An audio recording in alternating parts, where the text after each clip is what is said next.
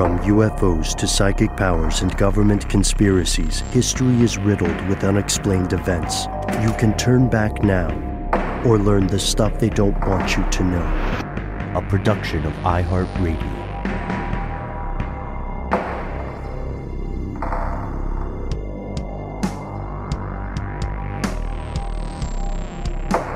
Welcome back to the show. My name is Matt. My name is Noel. They call me Ben. We are joined, as always, with our super producer, Paul Mission Control Deckens. Most importantly, you are here, and that makes this stuff they don't want you to know. We hope that this episode finds you well and relatively sane, despite all the plot twists of what is still somehow 2020. Today's episode is inspired by one of our fellow conspiracy realists and fellow radio man, come to find, Mike, out there in Vancouver. Mike, you called us to say this. Hi, guys. I like your show a lot. I challenge you to do a show on the full true cost of gas. For background, there was a time when all our tanks and Jeeps were painted green. We were defending Europe and maintaining that ability. Then one day, all our tanks and everything started being painted tanned color, indication that the military-industrial complex was all about getting oil. I am somebody who specializes and works in the field of energy efficiency and thinks it's ridiculous that we're still using oil for energy. Neil deGrasse Tyson has a quote that said, if aliens landed, he'd be embarrassed to admit that we still use carbon energy from the ground. The full true cost of gas on our healthcare system, on our environment, on the taxpayer's checkbook is astronomical. I challenge you to find that full true cost gas for a gallon of gas. It's around $45 easily. Anyway, love your show. Love to listen to you guys banter. You're great COVID companions. Take care and all the best to all of you. Thank you. So this is a fantastic question, Mike. As any economist can tell us, the price at your local pump can make a huge difference in the day-to-day function of not just your town, not just your neck of the global woods, but the state of your nation and, on a macro scale, the state of the world. Empires have collapsed. They have risen, they have collapsed again, all to ensure that when you roll up to your local Speedway, that's the most common gas station in the U.S., by the way, you'll be able to top off that car. And petroleum, of course, isn't just used for gas, it's used for a multitude of other things. And electric cars are an increasingly viable alternative. But the world still has had serious problems moving away from fossil fuels, and that's not a coincidence. We have massively powerful vested interest and globe-trotting institutions dedicated to the maintenance and growth of the oil industry for one reason or another. This industry employs millions of people, it generates billions of dollars, and for decades, people have been raising concerns about that Texas tea, that black gold, powering the world. But today's question, to your point, Mike, how much does gas actually cost? Here are the facts. So as of 2016, the United States consumed more gasoline than any other country in the world. And the average household spent about $2,000 a year on gas. Individual drivers used pre-pandemic an average of 557 gallons of gas each year. And today being July 10th, as we record this, the average cost of a gallon of gas, which is about 3.8 liters for our metric system folks out there, is $2.18, $2.184. That's according to AAA. This is certainly a lot lower than it's been in recent years. I think when we saw a decrease in driving due to the pandemic, I'm not sure exactly how that supply and demand system works, but gas prices definitely went way down. So remember back in 2011 when gas was about $4 a gallon. And, you know, you guys all know that this definitely varies from state to state, especially out west where things tend to be a good bit higher. Yeah, and there's so much variability, in fact, just within the United States, but there are a lot of other things that affect that price we're going to get into a little bit later. Prices, if you're out west, tend to be about 20% higher than that national average that we're talking about here. And specifically, if you're in California, and anyone who has lived there at any point or lives there now can tell you and assure you that those prices can be a lot higher, maybe 50% higher than that national average. But, and then again, if you're traveling around the country, let's say you're in the Midwest or in the South, the prices actually tend to be about 5 to 10% lower than what you'd find on the national average. I think the four of us here at Stuff They Don't Want You to Know can attest to that part. If you go to the Northeast, though, prices are only, they're a little bit higher, maybe about 5% higher than the national average. So you can really tell that there's a lot of variance, but there's also a lot of other stuff, like we said, that goes into that price. It seems to kind of follow cost of living type things, or taxes. Taxes in California are higher in general, and cost of living in California in general is a lot higher. I don't know. That's just observationally, it seems to follow those trends. But there absolutely are a lot of other factors like economic unrest, global shortages, and even seasonal variations that can really have an impact on the price that you pay at the pump. And yes, as you pointed out there, we're going to talk about later, offsetting the price by paying for gasoline in essentially roundabout ways or other ways is a major factor in how cheap gas is in the U.S. And we're going to talk about that. Mm-hmm. And let's admit this is going to be a bit U.S. centric because we have so much data there, but we also have to acknowledge Europe. As you might imagine, or have unfortunately experienced, gasoline or petrol, whatever you want to call it, in Europe tends to be higher than gas in the States or in Canada. This is due to higher rates of taxation, and it makes prices historically around 3 to 4 times higher than in the U.S. But we can flip it in other parts of the world. Consider many oil-rich countries. Some other countries have subsidized gas costs. That makes it cheaper for people to buy gas than taxation. Taxation makes it naturally more expensive. Places like, you can already imagine some of these places off the top of your head: Saudi Arabia, Iran, Egypt, Venezuela, and so on. They've all subsidized gas at some point. And the U.S. And the U.S. Ecuador's on the list. Bolivia's on the list. But these have subsidized more. Well, it's tricky. They have done more direct subsidization than the U.S., perhaps. This makes sense to the leaders of these countries because subsidizing this cost makes it easier, cough, cough, cheaper, cough, cough, to transport people and goods. But it also means that people are going to be less efficient with gas, and it can spell huge problems down the line, both in terms of the climate, obviously, but also in terms of the economy. We have to remember a country too dependent on a single resource is never truly safe. And then, of course, we did US and Canada, we did Europe, we did oil-rich countries. We have to think about the rest of the world because saying the cost of gas at the pump is, it feels safe and it feels correct, but it's inaccurate. That's correct, Ben. The price at the pump metric that we're talking about here doesn't factor in all kinds of things like, let's say, a person's income or a household's income. So let's make up an example here with some made-up numbers. Let's say gas costs in some made-up country $10 per gallon. Sounds intense, but let's say $10 per gallon for gasoline. Let's say everybody in this country makes an exact wage of $400,000 a year. Woohoo! Right? Okay, that seems like a lot of money to me, at least. But if you make that much money and you have to pay $10 per gallon, that's not that big of a deal. It's not going to break your bank. You're not going to be worried about going into debt because you have to buy $10 gas. Sure, it's all relative. And we really do have to consider this relationship between how much, in this case, we would say a household makes, right? Because there's going to be shared income, shared expenses. We really have to consider that relationship between all the money that a household takes in and how much they have to expend on gasoline. So it may be more helpful, I guess, in this instance to really think about gasoline in terms of local affordability.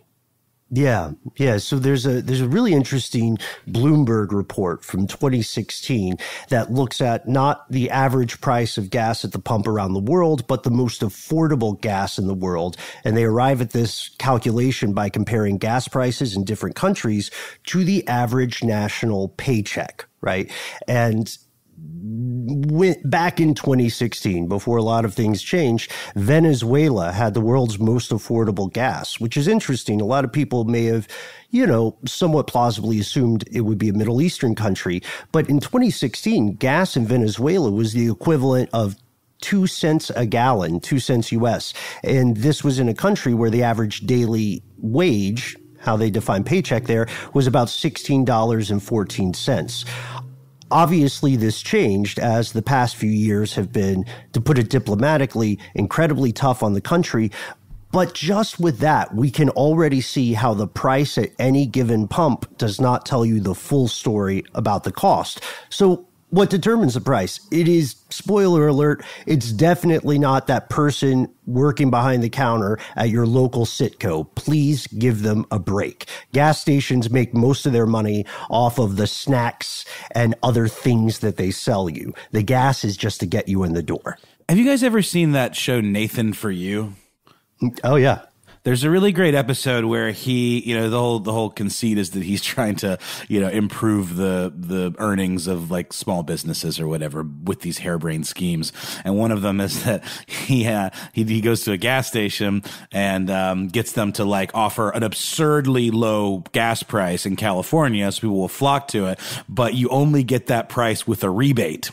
So you have to pay the full price, but to get the rebate, you have to like do this like quest up to the top of this mountain to find like this box where you put in the rebate, and it ends up being like, people take this shuttle to the foot of the mountain and then people gradually drop off, and then it ends with him and like 3 of the people that stick around kind of becoming the best of friends, only for him to come clean and say there is no rebate. But yeah, that's to your point, Ben. I mean, it's like it's all set. I actually worked at a gas station, and you know how we would change our gas prices? We would look at the other gas station across the street and just match it or make it like a cent lower. It was, very, very rudimentary. But no, it's definitely, determined by a whole lot of factors. Taxes, supply chain, supply and demand, capacity of refineries, and even the time of year, all have huge impacts. Our former parent company, How Stuff Works, has a fantastic article explaining this whole calculation and how gas prices work.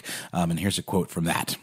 Price increases generally occur when the world crude oil market tightens and lowers inventories. Also, growing demand can sometimes outpace refinery capacity. In the spring, refineries perform maintenance, which can place a pinch on the gasoline market. By the end of May, refineries are usually back to full capacity. Is it kind of a similar calculus to like the way the Fed kind of controls interest rates and stuff? Like when, they make a decision to lower the interest rate, then that changes a lot of things within the system.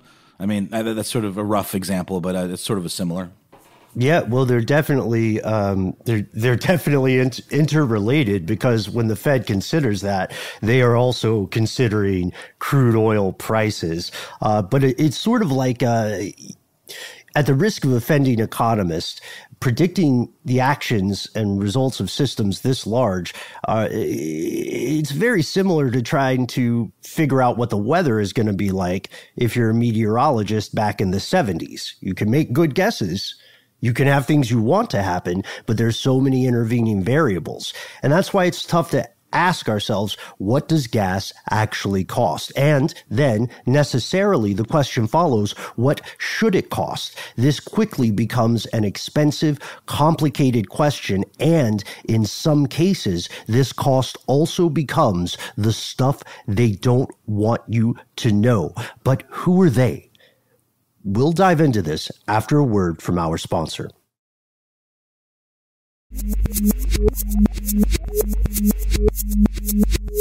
Here's where it gets crazy. So the true cost of gasoline depends almost entirely on what we allow to factor into the equation and the way people approach or ignore those factors can create a vast range of conclusions, anywhere from $15 per gallon to, as you said, Mike, $45 or distressingly more. And there are powerful forces that in the past and maybe even the present don't want you to know the full cost of gasoline. And we do have to point out here, we've talked about it on this show before. We've talked with people who know about this kind of thing. In the past, we have seen that large oil interests have worked together, whether it's, in something like OPEC, where it's a little more forward-facing, where you can kind of see it happening, or if it's, behind closed doors. They've worked together to downplay the full cost, all the other things that factor into that oil price. I mean, if you think about it, there are lobbyists out there, attorneys out there who have made millions of dollars taking action like this. And there are also unethical scientists who've cherry-picked data. We've seen that before. We talked about it on a previous episode. Politicians are out there on television and the radio spinning the language, spinning the facts like dervishes from that, that Madonna video. You remember. Which was great. Oh, So it really good. was great. Like tornadoes. I think Bjork actually wrote that song. Never mind. Move on. Yes, they are tornadoes of slight misinformation. Just I think to keep the word us you're all in looking the for dark. is bullshit. That's the word you're looking for. So let's consider this, because if we think about the true cost of gasoline, we have to examine what economists sometimes call externalities. Externalities is just a fancy word wearing a tie that means this: associated costs that are borne by society at large, but are not directly included in the price you pay at the pump. One of the first ones, obviously, would be the environmental cost. Let's take an example from California, since we already mentioned some stuff about California's higher than average prices. A single gallon of gas in California produces about 25 pounds of what are called greenhouse gases. Longtime listeners, you've heard us talk about this before. These aren't a conspiracy, but there have been conspiracies surrounding the degree of their effects on the environment. Greenhouse gases are things like carbon dioxide, methane, nitrous oxide, fluorinated gases, and also, just to be fair, water vapor. For a fun comparison, think about this, 25 pounds, that's about the same weight as a small to medium dog, like a Cocker Spaniel. It's always crazy to me to think about these kinds of emissions measured in pounds. It's just like, because it's relatively, if you think of like the weight of a gas, you think it's like, okay, that's basically weightless, but it's not. And it's massive amounts of impact on the environment and on the atmosphere. When you think about that number, it's pretty mind-boggling. And don't forget that the average U.S. driver buys about 557 gallons of gas per year. Multiply that by 238 million cars, and not to mention like the much less fuel efficient and more polluting trucks and SUVs and Hummers. And man, that's a lot of poundage of this stuff being pumped out into the atmosphere day in and day out. An absolute crap ton of gas. Yeah, I just want to shout out Sarah Terry Cobo and the Center for Investigative Reporting for making a video about this topic where we're getting a lot of this information. It's really just a great video you can check out right now. It's called The Price of Gas. Check it out when you get a chance. Yeah, so with all of this driving, with all this gas buying, a single driver on average within the United States creates or generates, let's say, through that use, about 10,000 pounds of greenhouse gas pollution each year.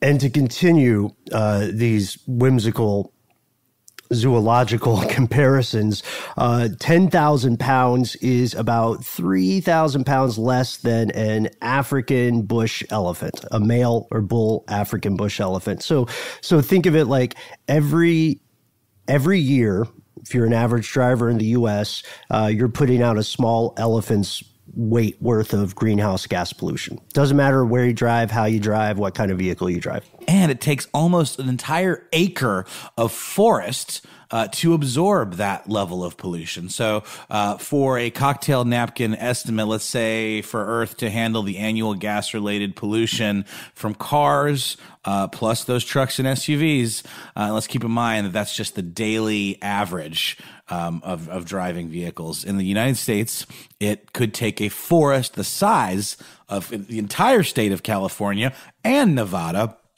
and another smaller state to absorb this level of pollution. So the question becomes, if we're looking at this hypothetical gallon of gas situation in California, how did we get here? So why, like all things that we try to do on the show, let's take it back to the source of the oil itself, that crude in Saudi Arabia. According to the Center for Investigative Reporting, this is how the process works. The crude oil, which is like the name implies, this has been unrefined raw material. You should not put this stuff in your gas tank. It's pumped into these gigantic, massive oil tankers. The biggest one holds, I believe, up to 2 million barrels of oil. This process releases about 2 pounds of greenhouse gas for every gallon of what will ultimately become gasoline. That ship travels about 11,000 miles to California, the site of our hypothetical situation here. When the crude reaches a refinery in California, it's mixed with oil from other parts of the world. Then it's heated, melted, burned to make different types of fuel and other industrial products, petroleum-based products. So this process creates about 3.5 pounds of greenhouse gas for every gallon of gas you get at the pump. For comparison here, I can't come up with an animal off the top of my head, but it's like the weight of maybe a 2-slice toaster. So you get a toaster for every gallon, every one of those 2 million gallons. Now we're shipping that refined gas from the refinery to the station, right? Because it doesn't directly go through a pipe from a refinery to your local Stuckey's. I'm just going to see how many gas stations I can name in this episode. Instead, it goes through a tanker, right? It's transported by a truck. You see them all the time. On average, these tankers are going to travel about 50 miles in the U.S. to deliver the cargo. And when it's transferring the gas from the tanker to the tank at the gas station, some of that gas evaporates. It makes more greenhouse gas, as well as benzene. And benzene is one of those things you smell when you pull up into a gas station. When you remove the gas cap, there's more evaporation. When you pick up the pump, there's more evaporation. But now, finally, you have the gas. You have a small piece of that gas all the way from Saudi Arabia, and you start driving, maybe to another gas station, like a Quick Trip or a Circle K. Yeah, and then you just, continue on down the line because there's always more environmental cost to be paid with this kind of thing. And it really does depend a lot on what vehicle you've chosen to drive.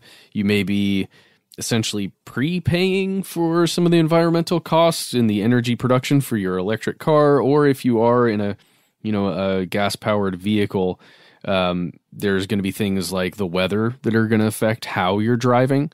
Things like your mood even, or the music you're listening to. I know that sounds strange, but that might affect how much goes into this. And also the type of gas, right? How refined is it? Is it regular, or is it that premium good stuff? Or what's the middling one called? Like, okay. Mid grade, I guess. The mid stuff. On average, when you're looking at this extra environmental cost, you're talking about a little over 19, maybe 20 pounds of greenhouse gas pollution per gallon. And this part, the driving around section, that's where you're actually letting off the most pollution, around three quarters of the total. Which is crazy because, often in the past, different factors have been blamed for the pollution. But we have to keep in mind, it's the daily driver who is burning the fuel, right? It's us. We are 3/4 of that Cocker Spaniel when we get behind the wheel. which out of context is a very strange statement to say, but it holds up. And so when we think about pollution, we have to remember we're talking about a long-term price. It's almost like a layaway cost. It's something everyone on Earth has to pay for in some way over the course of their time here, even if they never drive, never touch a car. And, you know, later generations, descendants of this species will pay some part of that price as well. It just might not feel as steep right now because the bill doesn't come due immediately and it doesn't come due through a single avenue. Yeah, and it's like, you know, unfortunately, there are coalitions that would have us take these hidden costs into account, and the idea of, you know, creating some kind of consensus globally about how much, you know, we want to put out there, how much greenhouse gases we want to put out there. But a lot of that stuff is not enforceable. A lot of that stuff is just sort of like an honor system kind of situation. And our country in particular right now, because of leadership, is moving even further and further away from that. So, you know, to our caller's point about aliens coming and being embarrassed that we're still deriving our energy from this dinosaur juice that comes out of the ground, it's kind of true. And it really does feel like a lot of it is just stacked against us because of those corporate interests. And because, I mean, this is all kind of stating the obvious, but yeah. And you know, Ben, to your point and what you wrote here in the outline, this isn't just tree hugger kind of flimflammery. This should not be just dismissed. There's absolutely a cost in terms of human lives, in terms of cost of our environment and the habitability of our planet. Yeah. Yeah, and I think you make a good point about the problems of cooperation. It also goes into the problems of inequality. Imagine you're a developing nation, right? And other developed nations like the US or Western Europe are all of a sudden changing the rules of the game. So now you are not allowed the same industrial revolution that these other countries encountered earlier. Of course, you're going to be irritated at that. That's halfway through the basketball game or the football game, someone moves the goalpost. It feels a lot like stacking the odds against you.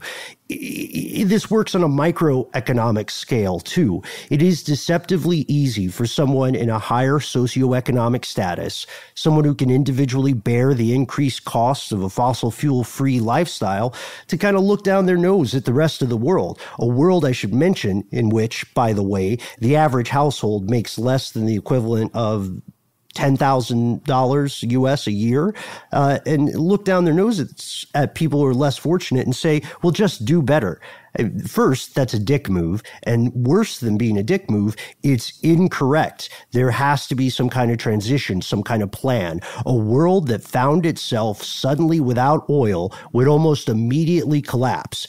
And even if you feel pretty secure right now, that collapse is going to rock your too. No one would be immune. And honestly, the militaries of the world know this. That is why, in a very real way, the modern history of oil is also the modern history of war. What are we talking about? We'll tell you after a word from our sponsor.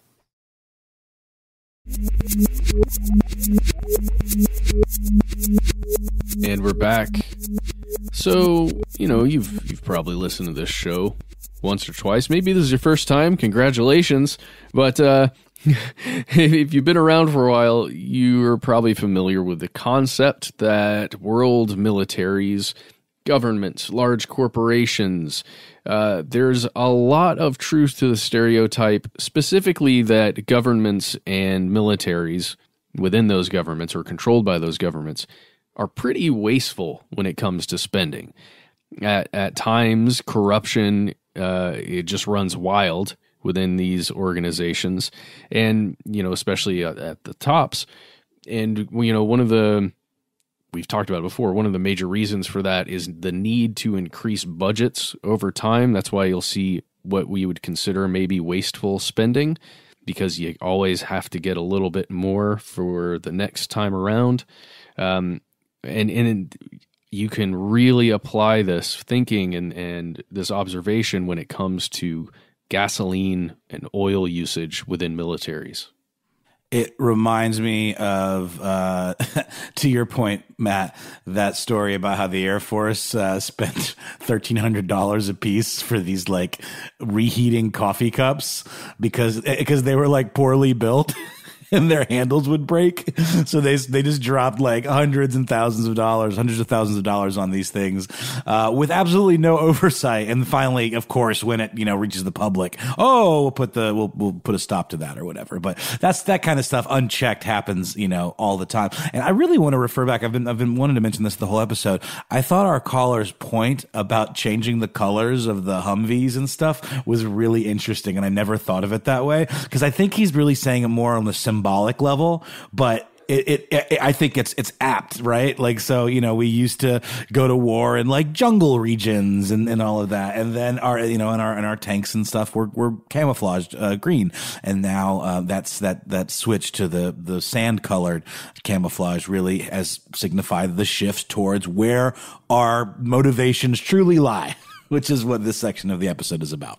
I mean, it's beyond symbolism, right? Because the green camo won't work in the desert. They can spot you from kilometers away.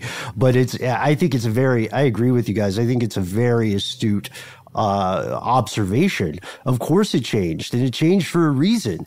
And, think about this. So everybody listening now has presumably survived April and May of 2020. Hopefully. And if you are listening to this from beyond the grave, beyond this mortal veil, please send us an email. We're conspiracy@iHeartRadio.com. But if you're alive, then you know full well that in April of this year, gas prices plummeted. Plummeted is not even an adequate word. And in some cases, crude oil took on a negative value. This was a real problem for speculators who control a lot of the oil and oil futures market, because they were starting to run out of places to store all this excess oil. No one was driving, to your point, Noel, due to a pandemic, and a lot of businesses were closed. In May of this year, when a barrel of something like West Texas Intermediate crude cost around $20 for a barrel, that works out to about 50 cents US for a gallon, Uncle Sam was still paying slightly over $10 per gallon for some types of fuel. Now, hold on, you might say. I see the 3-card Monte switcheroo that you guys just pulled. Armies pay for different types of fuel, right? Some of which is specialized. This is therefore not a fair comparison. Well, yeah, okay, you caught us. The military is paying $10.04 per gallon for a type of fuel called JPL8. That's Jet Propulsion Fuel 8. Psych, as they used to say in the 90s. Kidding again. Rascal. We're the rascals. The global average price for JPL8 isn't supposed to be $10. It's supposed to be $2 to $3 per gallon. And where does all this money to pay these inflated gas costs come from? If you pay taxes in the United States, it comes from you. But unfortunately, while the problem that we're dealing with in 2020 might just be a symptom of mismanagement and, of course, corruption and a lot of these lobbies that we're talking about, the longstanding problem goes way, way deeper. And it's at least in part a function of all of those logistics and supply chains and opening up the supply and closing it down like we were talking about with that Fed effect. So back in 2009, the Pentagon reported that the, quote, fully burdened cost of fuel, I love that term burdened there, it's very telling, meaning that cost once you factor in all of these things, including those, I believe, Ben, including those externalities, right? Like the cost of hospital stays and things like that, or no, not necessarily. No. They weren't factoring that in. They may have factored in. Actually, they may have factored in maybe cost of injury for people who are transporting fuel, but probably not. Probably not. So let's be conservative here and just assume that this refers mainly to the cost of the refinement process and for moving it from A to B, from where the crude comes out of the ground to where it gets refined to how it's then transported to the pumps and then into your car. I would say they might bring in the cost of securing certain areas maybe, or military bases. I don't know. Just saying that might actually be a part of it. It's a good point, and that's the kind of stuff that we probably aren't going to see like in ledgers. You know what I mean? Because to your point, Ben, earlier, there is so much stuff they don't want you to know about this whole process for good reason, as far as Uncle Sam's concerned. But that number, to backtrack a little bit, cost of refinement, transport, and who knows what else, but let's just assume that it's refinement, transport, and, you know, the process of getting it from the refineries to the actual point of sale would be $400 a gallon. Wow. Yikes. Well, and the problem here is, if that is true, then how the heck is that paid for? Right? How does that $400 per gallon turn into $2.14 at the pump near your house or something? Well, it's America. It's the financial systems within America that make it go around. That's who pays for it. And the average American, through taxes, in probably the easiest way to think about it, is paying for that bill. And, you know, we haven't even gotten into the concept of the government subsidizing the oil through taxes to get that gas at the pump price lower. This is all kind of a part of it. It's very, very odd to imagine the way money essentially just gets kind of moved around, and we pretend that it's paying for one thing when it's actually paying for another, and we delay costs by paying in taxes once a year. Well, sure. It's just very strange. Sure. I mean, corporations do this as well. That's why different departments or different divisions have separate accounting lines on their spreadsheet, right? You distribute the cost. Or in the case of many corporations, you distribute the losses and you keep the gains or the profits. But just for some quick math here, to pull to walk these numbers out, so we can really feel the impact here. A Humvee has a 25-gallon fuel tank capacity. So if it's ever in a situation where the fully burdened cost of the fuel is considered here, that means that to fill up one Humvee, it could cost $10,000 US. And to your point, Matt, yeah, that money doesn't fall from the sky. It comes from the taxpayers. And this is just an average. That's the weird thing about the $400 mark. In some places, government officials themselves, people who work for the U.S. government, have noted that the price can climb as high as $1,000 per gallon. You know, like something you have to transport maybe via helicopter into inaccessible terrain in the middle of nowhere. And look, yes, we're using the United States as an example, but this, to be crystal clear, this is a problem common to any globe-trotting military, any blue water navy. And longtime listeners, you already know blue water, green water, brown water navy. Blue water is the one that goes around the world. So whether we're talking about Russia, whether we're talking about China, whether we're talking about international Justice League type Avenger coalitions like, or some we call them brotherhoods of evil mutants like NATO, we're going to see the same pattern playing out. As a matter of fact, you won't see this on mainstream news unless you dig in kind of deep into some trade publications. But China just inked, or maybe reinvigorated is a better word, a new leg of a secretive multi-decade deal with Iran.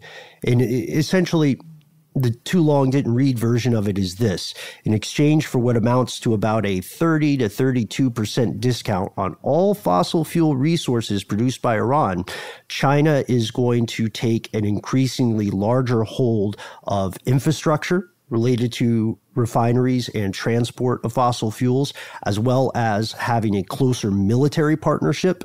They're moving pieces on the chessboard. The great game never, ever ended. But in a similar way, Ben, to the way the United States has moved in Middle Eastern countries for a long time, right? Like we were just briefly mentioned there, the cost of securing oil supplies in other countries ends up being a factor, and it's China making that move in Iran, one of the only places in the Middle East where the United States hasn't officially invaded and inserted itself. Yeah, good point, Matt. And pull up the map, folks, if you're reading along at home. Just do a cursory internet search on your OS daemon browser of choice and ask how many U.S. bases are bordering Iran. You'll see it's literally a ring. The Strait of Hormuz is for a long time, that's what a lot of people thought would be the flashpoint for World War III. Again, as you know, World War III might end up being over water. Who knows? But this is just an example, right, of a bigger issue. And it's not to pick on China. As you said, Matt, other countries have done this before in much more blatantly belligerent ways, like the UK, like Britain in the Middle East, right? This all means that if we sincerely seek to understand the true price of gasoline, at some point, we also have to start factoring in the cost of regional instability, and we have to factor in the price of war. And this takes us, this is an incredibly important point that doesn't get talked about near often enough, but it's also not the only point. You know, there are hidden costs. We talked about these long-term bills. What happens when these bills come due? Like Noel, you mentioned a little bit about whether or not the Pentagon factored in medical care in that fully burdened cost. Is that another externality? What else is out there?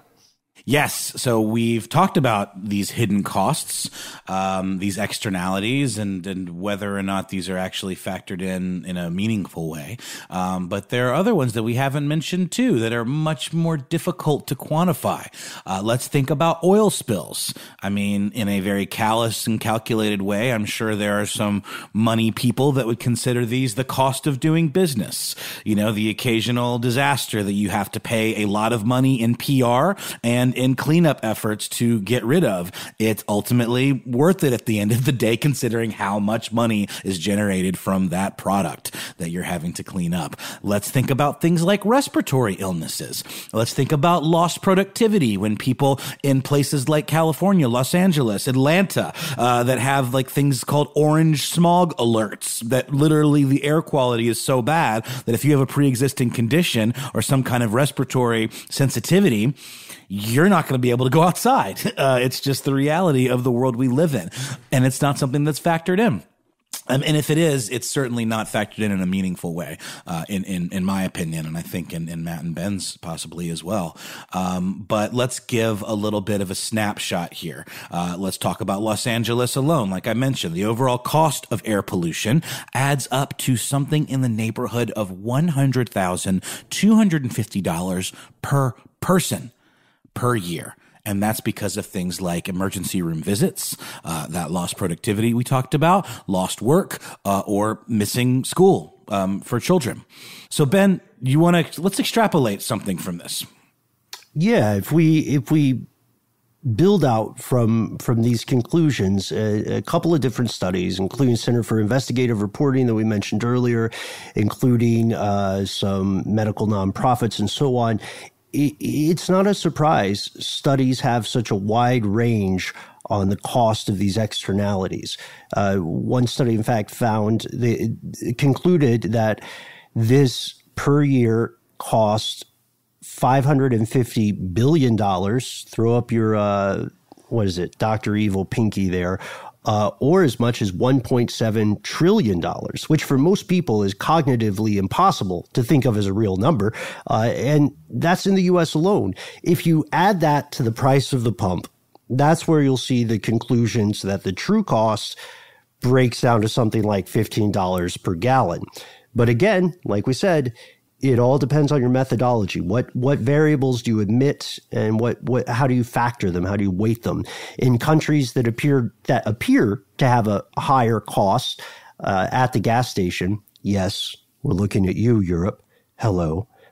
Then part of that higher at the pump cost comes from taxation. And that's interesting to the circle that you're talking about, Matt, because some of those taxes are, in theory at least, dedicated to fighting, to mitigating the problems we described above. So if you're in Germany, let's say you're paying $8 per gallon, just pulling that out of the ether here. You're paying $8 per gallon. Well, a portion of that is not reflecting maybe the cost of refineries. It's reflecting the cost of combating greenhouse gas emissions, for example. And it's interesting because that would, theoretically at least, reduce the demand for the gasoline, which should lower that price further. But you're still seeing the equivalent of $8 or more per gallon in a lot of those countries.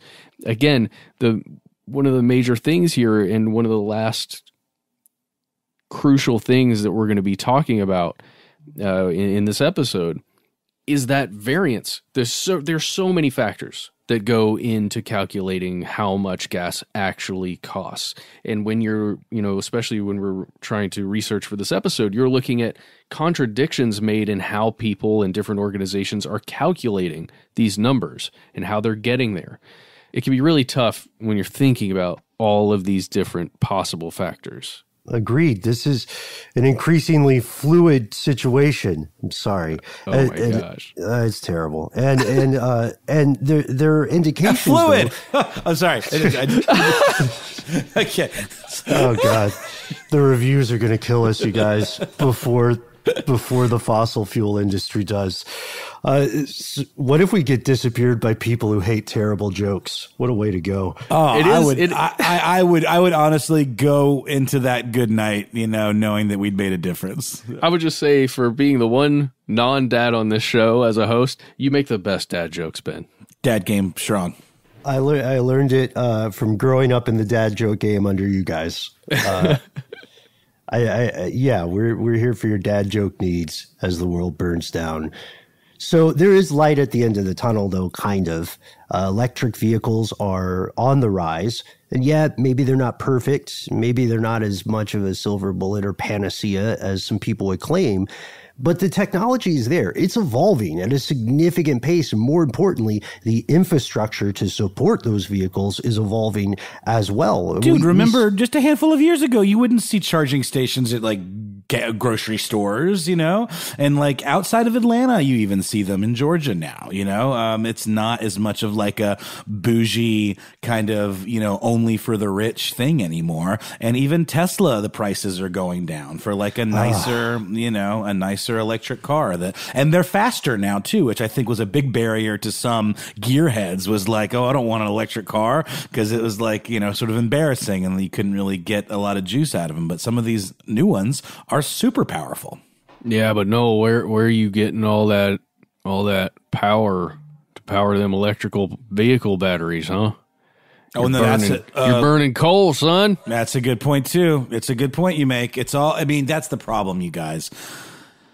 With great power comes great responsibility, or lack thereof. Right.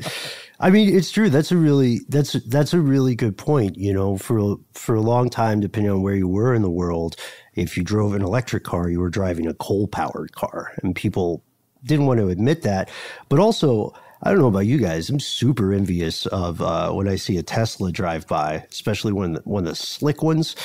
But car love aside, we're correct that forms of alternative energy are increasing in countries across the planet. A lot of them are developed countries, the socioeconomic equivalent of the global 1%, and they can afford to subsidize research and subsidize infrastructure, but still it's a good time.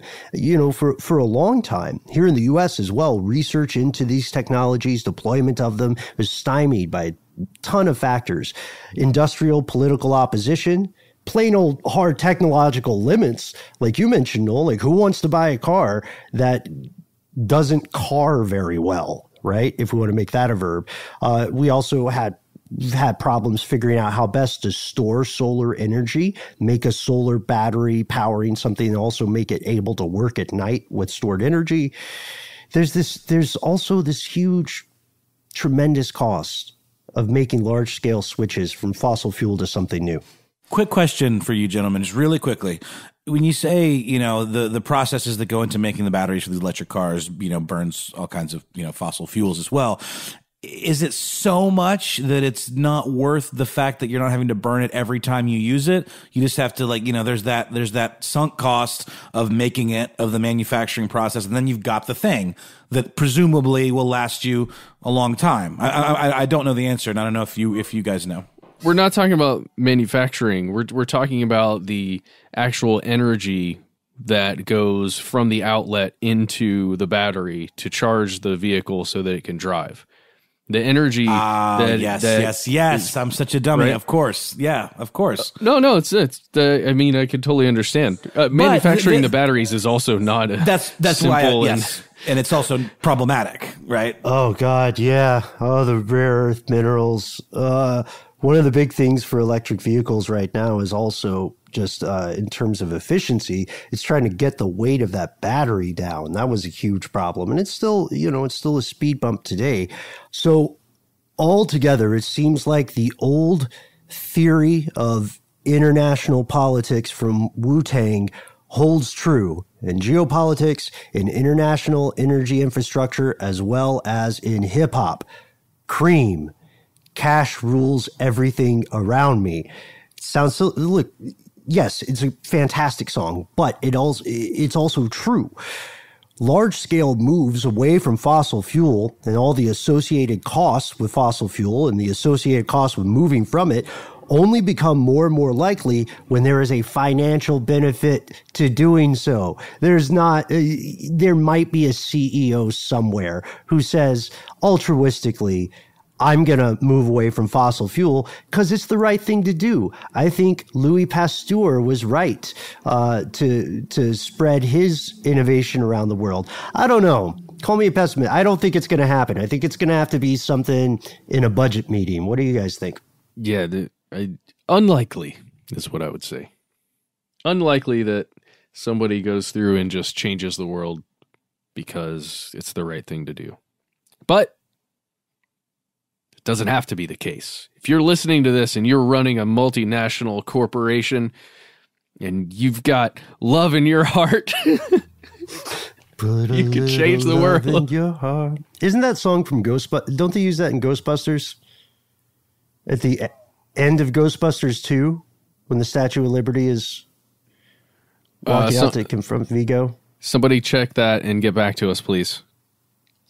I don't know why I'm looking at Noel. Noel, I'm sorry. I didn't mean to nominate you to be in charge of knowing everything about Ghostbusters. I don't remember the song from the end of Ghostbusters. My recollections of Ghostbusters 2 are pretty spotty. Not a great movie. Vigo's cool. I like I like his little. What, am I dead to you now? I like his no. I like his little toady. Janusz. Janusz. I like that character actor, and his Eastern European accent is hilarious. But no, where are you from? I actually don't even know what song you're talking about, Ben. Put a little love in your heart. Put a little love in your heart. Wait, hang on. I think I might be wrong. In the world of, nope. It's the end of Scrooged. Another amazing Bill Murray movie. Genuinely, I was thinking about Farting Preacher. I think he has a line where he says, "If you've got love in your heart, let it out." And then presumably he farts. Yeah. Oh, speaking of which, you guys, everyone out there, pro tip.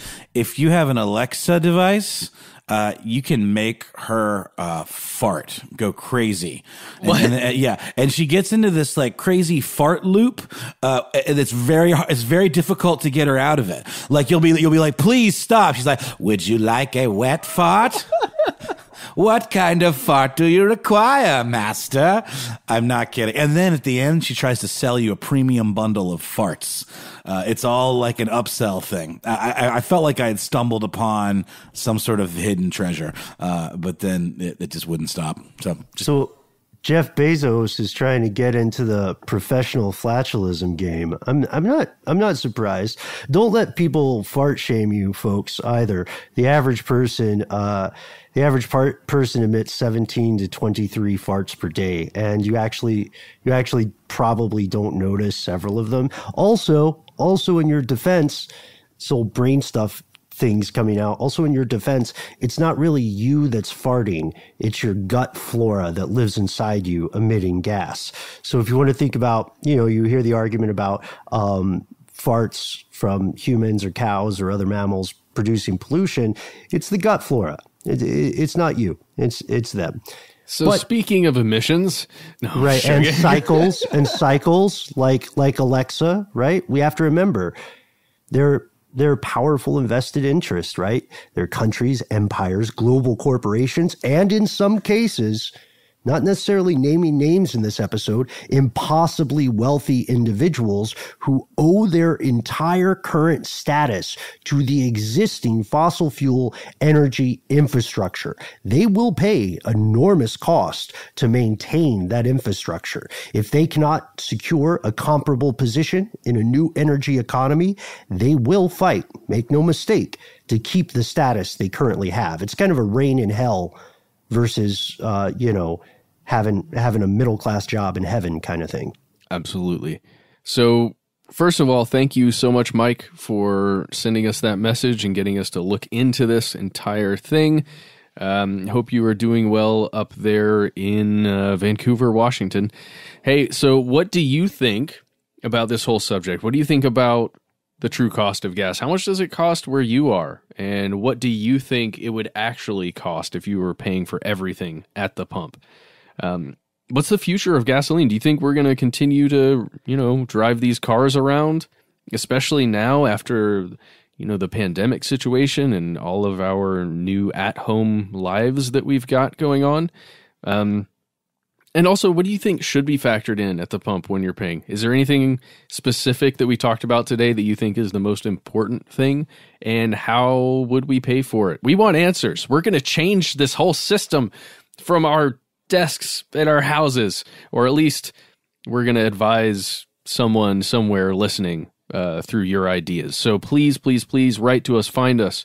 You can find us all across social media. Yeah, we're either Conspiracy Stuff Show, some combination of those, and Instagram and Twitter and Facebook. You can find our Facebook group. It's called Here's Where It Gets Crazy. Lot of fun activity on there. Just have to answer a couple basic questions to just prove to us that you're not Russian bots. And then you're in like Flynn. You can also find us as individual human people on social media. I am at How Now Noel Brown on Instagram. And you can find me at Ben Bolin HSW on Twitter, or you can find me at Ben Bolin on Instagram. Anybody, conspiracy realists, longtime listeners, first-time listeners, anybody writing the email right now, I usually never do this on the fly, but it was important to figure it out. I know that the song in the Ghostbusters 2 soundtrack, when they're in the Statue of Liberty, is higher and higher. Your love keeps lifting me higher and higher. Don't feel like you have to send us the Ghostbusters hate mail about it. We figured it out. A powerful lobby, guys. There are some things that even this show is not going to mess with. So do you have any idea how many people have not listened to this part yet, but have already written you a message? Oh God! Don't punish us collectively. We got there. We got there at the end, and we do want to hear from you. We do want to hear from you. If you don't care for social media, that totally makes sense. You can go old school with us. We have a phone number that you can call literally any time. That's right. Our number is 1-833-STDWYTK. If you don't want to do that stuff, though, but you still want to write to us with your amazing idea, we're ready for you. Just send us a good old-fashioned email. We are conspiracy@iHeartRadio.com.